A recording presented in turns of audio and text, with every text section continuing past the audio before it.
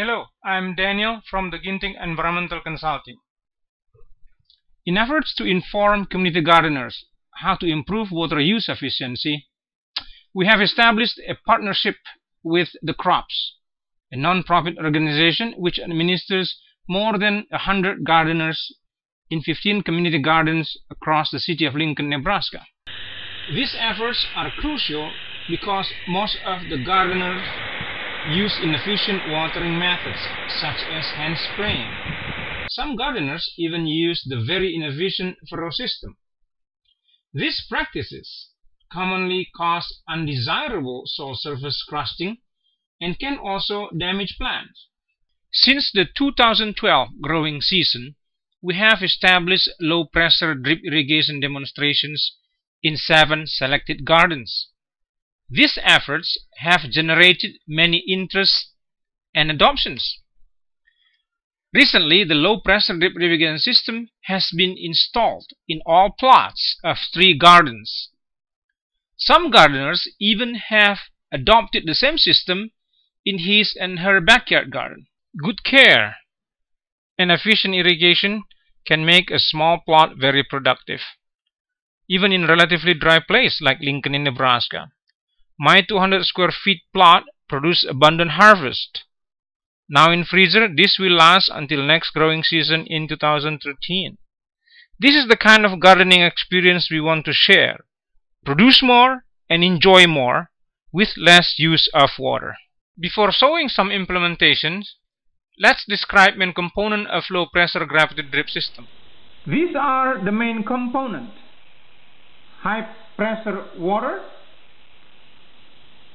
pressure conversion unit, and field distribution system. The pressure conversion unit converts high pressure water such as 40 to 50 psi municipality water to a gravity pressure less than 1 psi. The gravity pressure then connected to the field distribution system, which is a network of manifold, lateral and sublateral and drip line. The first conversion unit uses water barrel, which we have shown how to construct in our other video. In this case, the barrel is manually filled with high pressure water. Water height in the barrel above ground determines gravity pressure of water. Full barrel exerts maximum gravity pressure and maximum flow from the spigot. During watering, as the water in the barrel decreases, the pressure and thus flow also decrease. This is why this system is called falling pressure design. The second conversion unit uses custom-made canister equipped with a float valve inside. As the plot being watered, the valve inside opens and closes high pressure water as such to maintain water level in the canister. That is why this system is called constant low pressure design. Because the height of the canister can be adjusted, therefore the gravity pressure can be increased or decreased as needed by elevating or lowering the height of this canister on the pole. If used in tandem with the water barrel, then the gravity pressure in the barrel is controlled by this canister. Let's explain about manifold and laterals. To ensure enough water flow in a very low pressure system less than 2.5 feet or 1 psi, the manifold and lateral lines must have large diameter. It is our experience that 5/8 inch garden hoses and 1/2 inch CPVC connectors such as T's and elbows work very well. Remember, this is for very low pressure. Cheap, low quality, new or old, used or recycled garden hose is sufficient. Here I explain how to make a simple manifold. First construct a T like this So you take the CPVC cement, lightly rub it to the edge, and then put so. And the same thing here, put a CPVC cement, and you can make a T like that. Okay. And the same thing you do with the elbow, because you will need an elbow for the end rows. So you put a CPVC cement again, and voila. For this demonstration's sake, I don't have to have a cement with me.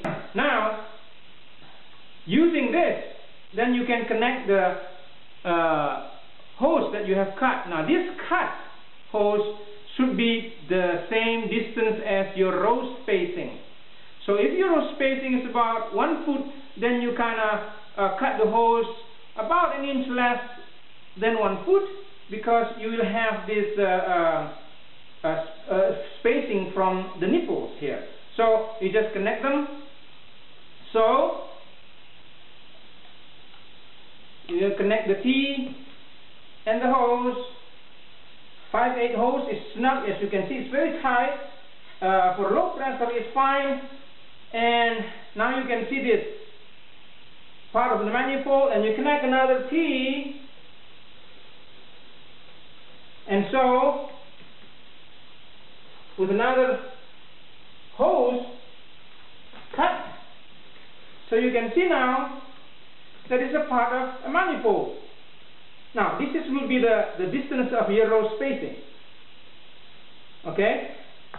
For the edge, you can use an elbow like this. Put another one, so you can see. You see this? So it's all. And another end, you can put another elbow. There, this is a manifold ready-made, just as simple as this. Now this can go to a lateral hose. Can go to a lateral hose, or can go directly to a soaker hose, 5/8 soaker hose that fits snugly to one of this.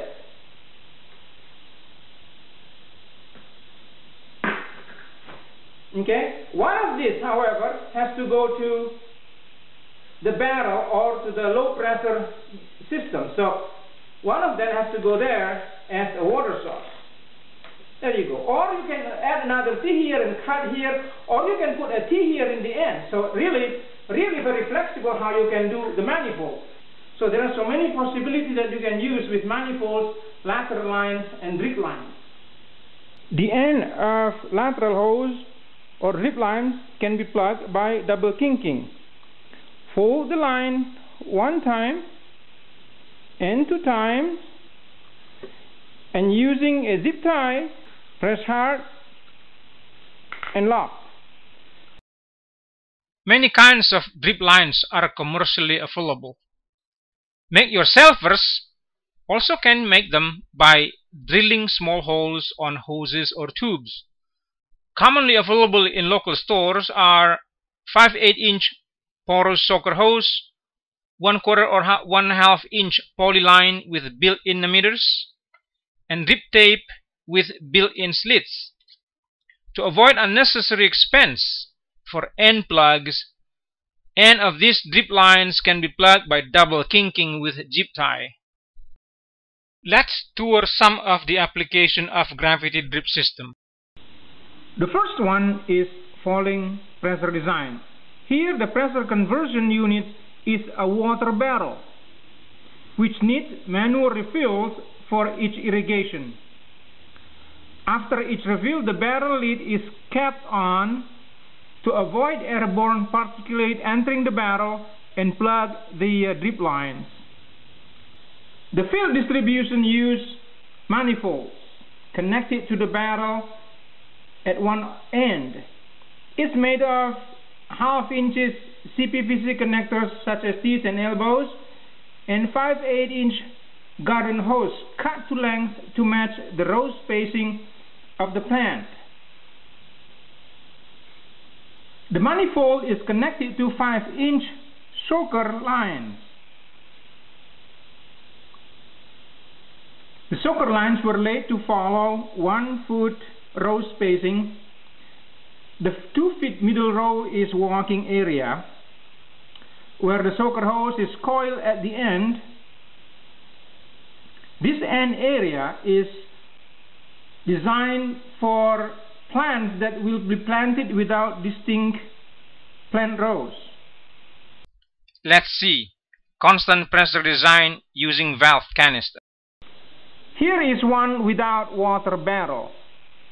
The height of valve canister on the pole provides continuous and constant gravity water pressure of the system. Drip lines uses 5/8 soaker hose connected directly to the main manifold. To this soaker line, a shorter manifold connected to provide water for a wider 2 foot row spacing.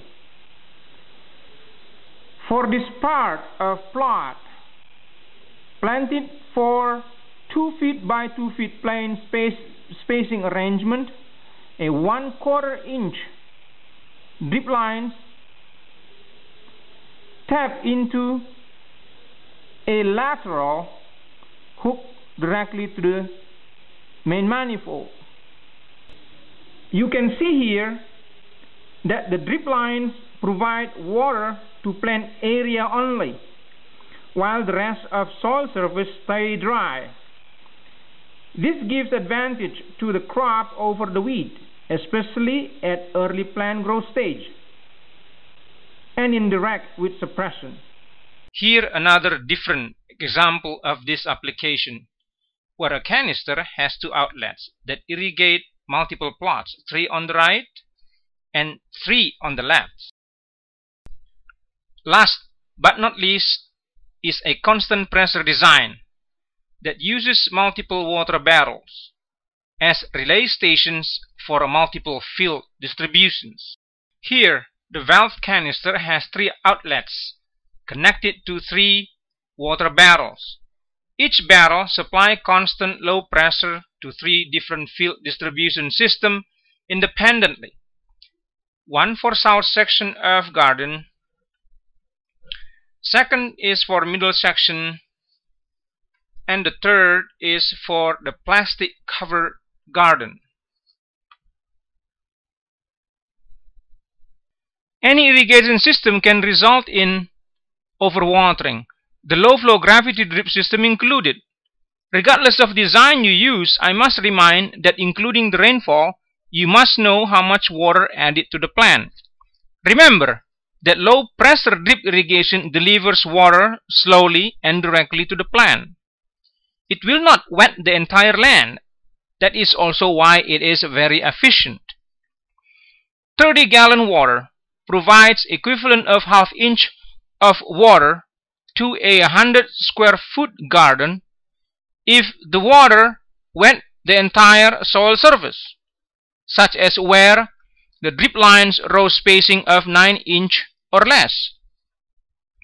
However, for wider row spacing, say 2 foot row spacing, then the 30-gallon provide equivalent of 1 inch or more of water because it wets only half or less of the soil surface, only area adjacent to the plant. Therefore, if you irrigate twice a week or equivalent of 2 inches or more per week, then you may over-irrigate your plant, which is counterproductive and water wasting. So, you must consider the wetting service in your calculation.